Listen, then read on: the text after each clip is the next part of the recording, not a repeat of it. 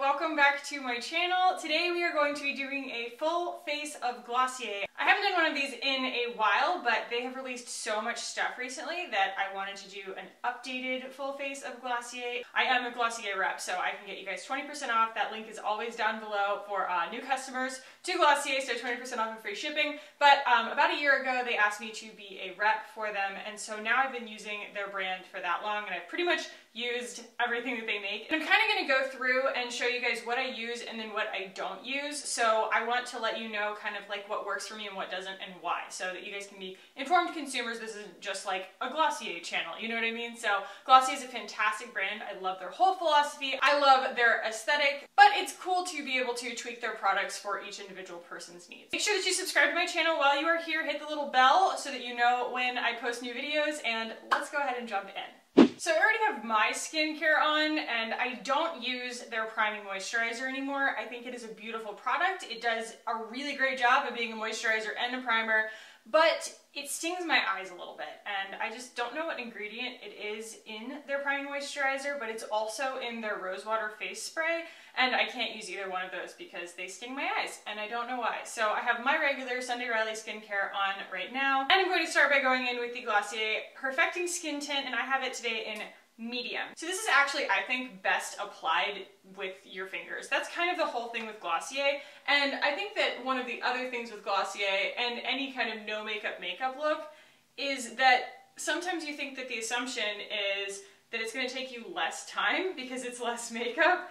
It's actually a lot more time consuming to put on a like low-key face of makeup because you're concentrating more on the details. It does kind of take a little bit more time and effort to put on this kind of makeup. I'm going in for another chemical peel on Monday, and this time I really feel like they did a really good job last time of getting my acne to like really calm down, chill out. But this time I'm really hoping that we can get rid of some of the like melasma and discoloration, just like hormonal stuff.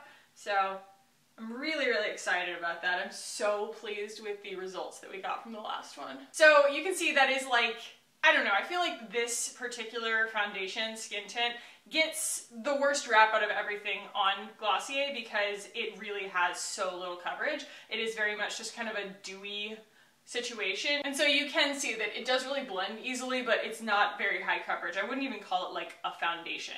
So now I'm going to go in with the Stretch Concealer, and I wear this in light, and you will see that this kind of has a lot more coverage for one thing, and it does a really good job of being like the perfect skin texture and just camouflaging everything, blending out with kind of the warmth of your finger.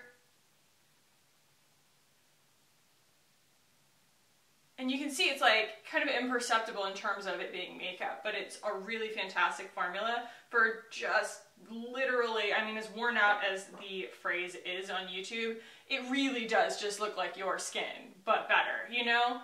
So the biggest complaint that I think that I see about Glossier products is that like it's hard to get this kind of makeup to last all day. I think that that's also the advantage of using full coverage with a lot of powder and like setting sprays and things like that, is because of course it lasts longer. A lot of times Glossier gets kind of written off as being kind of a teenager or like, you know, perfect skin kind of brand, but I've done tutorials on my channel where I showed you guys how you can use Glossier to like camouflage even like really acne prone skin. So I don't necessarily think that that's always the case. So actually what I'm going to do is just go in with the Wowder like right where I need the setting, and so this is just a little kind of more precision powder brush from Real Techniques, and I'm just going to tap into the Wowder here. Sorry, I didn't show you guys that.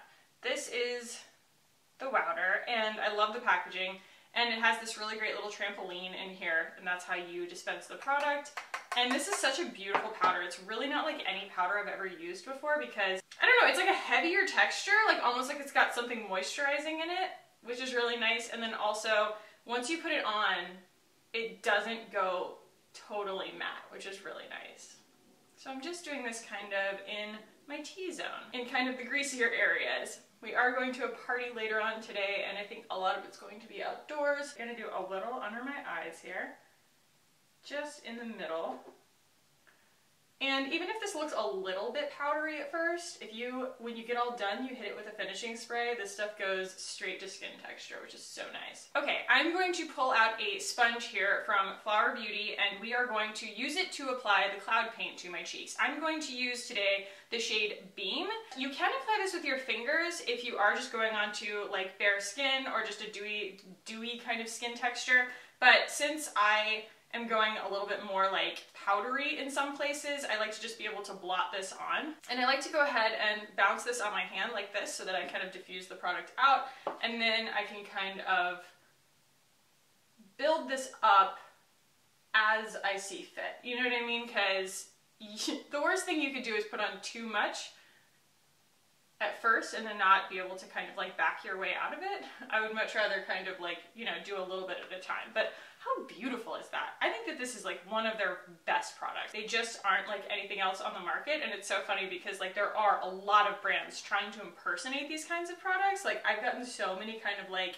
phony baloney cloud paints, and if you guys are new here, I'm a big blush person, so I do like to kind of go a little overboard on the blush. That's just me. I think that it kind of like makes me look a little more youthful and makes my skin look a little bit more natural. So if that's not for you, then you know, you don't have to put on as much as I did, but a little goes a long way with this stuff. I really, really like it. And then we can kind of blend a little bit with the end of the sponge that doesn't have anything on it, in case we need to take a little bit off. All right, next I want to go in with the Haloscope, and I actually have this in 2 shades. The original one that I had is called Quartz, and it is this shade right here. It's kind of like a more silvery champagne color.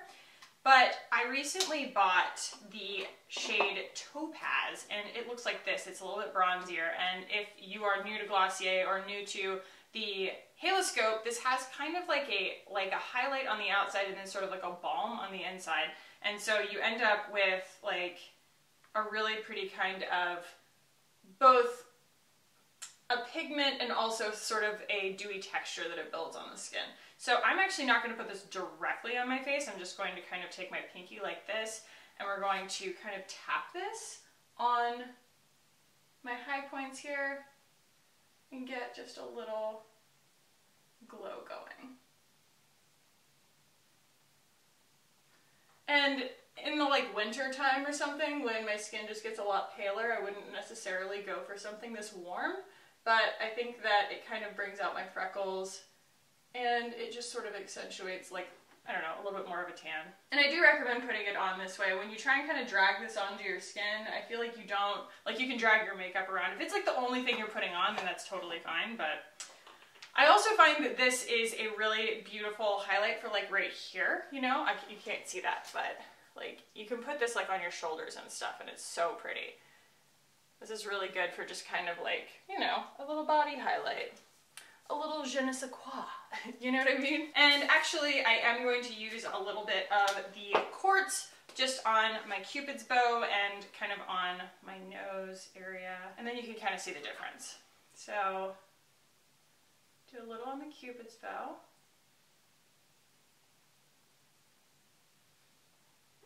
And then we're going to put a little bit of like gloss on later. A little on the nose. And it is super subtle. It's really, really nice. So that's just kind of the face. And now we're going to move into eyes, because this is kind of the area that Glossier has been releasing in more recently. And so these are some of the newer products that I haven't had the chance to include in previous videos. So I'm really excited. I did actually do, you know, obviously release videos of these things, but I haven't gotten to do a full face of Glossier with them. So the next thing we're going to go in with are the Lidstars, and if you guys haven't seen these before, they're really interesting. So like this one goes a little bit purple when you spread it out, and then this green, sorry, the shade on that is Fawn. And it actually is like much purpler than I expected it to be, so it didn't end up really being my favorite. This one actually I love. This is the, I think it's called Herb, and it's this really pretty green color, and it's just absolutely gorgeous. And then there's also one called Slip that I really, really like. But today we are going to be going in with this shade Lily. This wasn't my favorite in the beginning because it is kind of lavender and it goes a little bit blue, but I think it's really pretty when you just sort of do a wash of it, like all over the lid. It's just this kind of like barely there, like very pretty kind of glistening thing. Yes. And it just kind of brightens the eye up. Like again, when I first kind of swatched this, I was not a big fan of it because I felt like the shade was just too cool. And I think that a lot of stuff kind of has like a lot of blue glitter in it these days, and that's not for me. But there is one that's even more so like that in this range, and I don't own that one. I think it's called Moon. But once I got this one on, I just think, look at that. That's just so pretty. It's like kind of silvery, you know? And then I am going to go in with the herb color just kind of in the crease. And I think that these are really for people who don't want to have to touch their makeup up over the course of the day. You know what I mean? Like it's very much just kind of like a put it on and forget it kind of like eyeshadow cream powder situation, because once this is like down, y'all, she doesn't move at all. And it just adds this like very slight kind of contour. It's very pretty. I feel like the colors that they chose are really interesting. You know, it just wasn't like a full like range of copper or something. It just gives you a lot of like fun options that are easier to work with than you would think. I'm going to grab a little bit more of the kind of Topaz Haloscope, and I'm going to do that kind of right in the middle of my lids here. Really pretty kind of gold color, and it leaves a little bit of like a dewy thing on my eyelids, and a little bit of the Quartz just in the inner corner. And maybe the brow bone. Okay, now I'm going to go in with the Boy Brow from Glossier. I use it in brown, and this is, to date, my favorite brow product that I've ever used. It is this great kind of like fibery mousse kind of consistency. Like if I am doing a full face, I will draw my eyebrows in with a pencil and then go over it with this, but so much of the time, especially as it's gotten warmer outside and I haven't wanted to wear as much makeup, I just use this by itself. And I just love the look of a groomed brow, little power brow action, you know? So because things have kind of layered on top, I'm going to go back in with a little bit of the stretch concealer and just sort of like re-camouflage my situation here. This is I don't know, this kind of like popped up recently and I'm actually on antibiotics for it. It is not your average bear of a zit, y'all.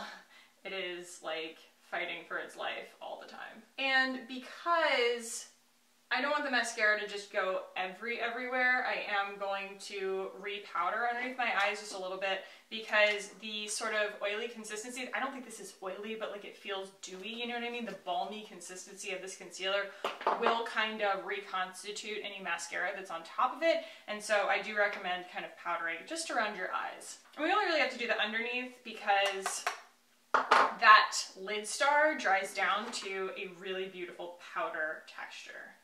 And as for the products that I don't use from them, there are a handful. I don't really like their lipsticks.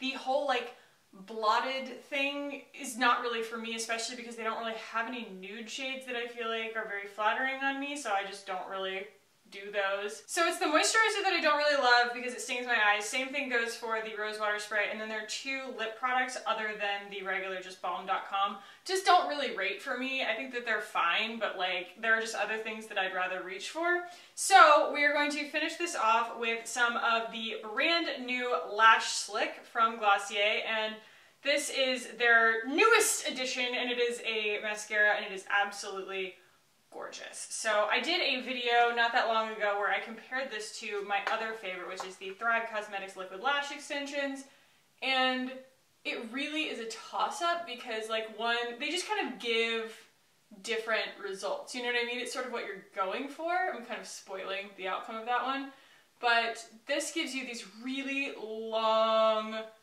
thin, defined lashes, whereas the Thrive really builds so much volume kind of at the roots that it does look like you are actually wearing lash extensions. You know what I mean? It bulks up your lash line. You guys, if you're still here, want to talk to you about something, and that is that the like overwhelming majority of reactions that I'm seeing right now in terms of like all the changes on YouTube, like from the bigger YouTubers even, but also just from the general community, the biggest like sentiment that I feel like everyone shares is just kind of missing when things were a lot simpler.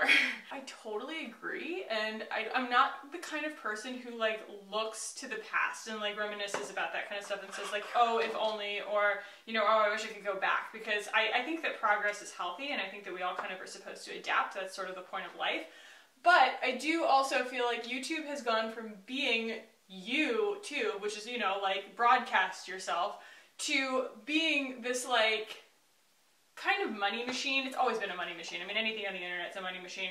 But it's become this like very high production value. It's like there's just a lot of pressure to make everything very like TV-ish, you know? And I think that the clickbait got to everybody, and everybody just got really burnt out on, you know, like just really lowest common denominator kind of marketing of just, you know, all the tea videos and stuff like that. Like people just get really frustrated with that stuff. And as someone who's been on YouTube since 2014, I know, it's crazy. I just kind of want my channel to be a sanctuary for simplicity. I want to kind of bring that back without it being this kind of insulting, annoying, you know, I don't know. I want people to be here for the long term because we're friends and because we have built a cool community here where we want to come and hang out and just sort of like, you know, do life together, not because I have found, you know, the next big, I don't know, controversial topic or something like that, or the next wave.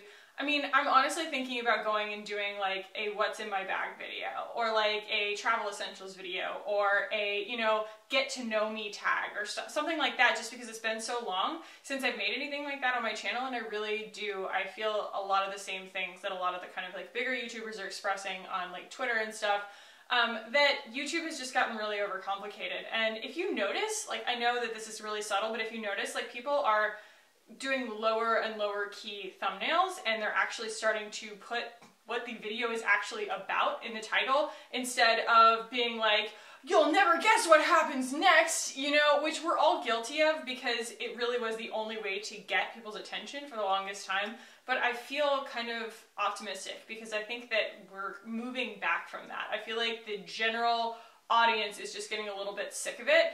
And at least I hope so, because I'm sick of it, and I just don't like kind of insulting viewers that way, but to some degree that was like the only way to get, like, to break through the noise, was to just be part of the noise. So, I don't know.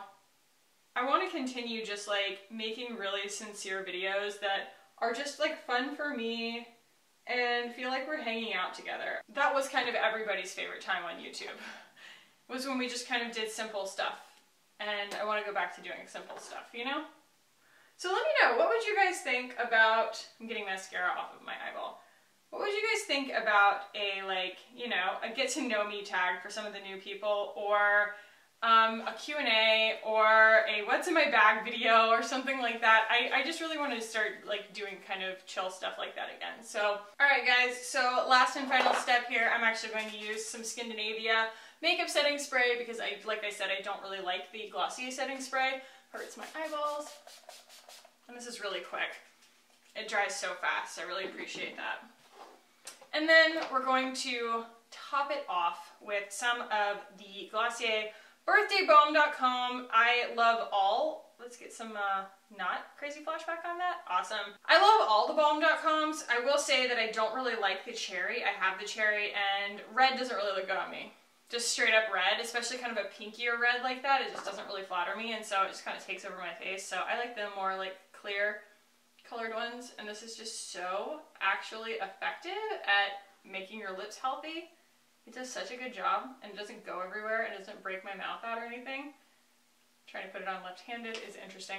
I like just not having color on my lips, especially when it comes to kind of a no makeup look. But guys, this is the final look with a full face of Glossier with their current range. I'm excited to now have, you know, eyeshadow options and mascara options, so you really can just do a whole, fresh, beautiful face of Glossier makeup. And even though I have, you know, obviously this giant thing that's like healing on my face, I still feel like it's just kind of camouflaged. Glossier is not really about, you know, making you look not like yourself. It's just about kind of enhancing what you already have.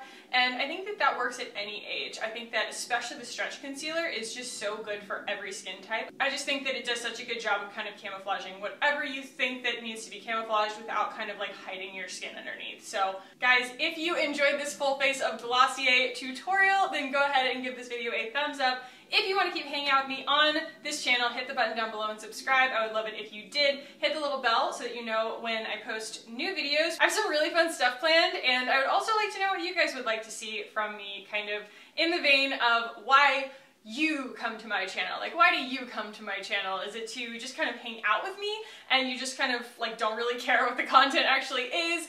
Or is it more for the kind of natural makeup looks or anything like that? Thank you guys so much for watching today and hanging out with me. I love you guys so much, and I will see you in the next one. Bye!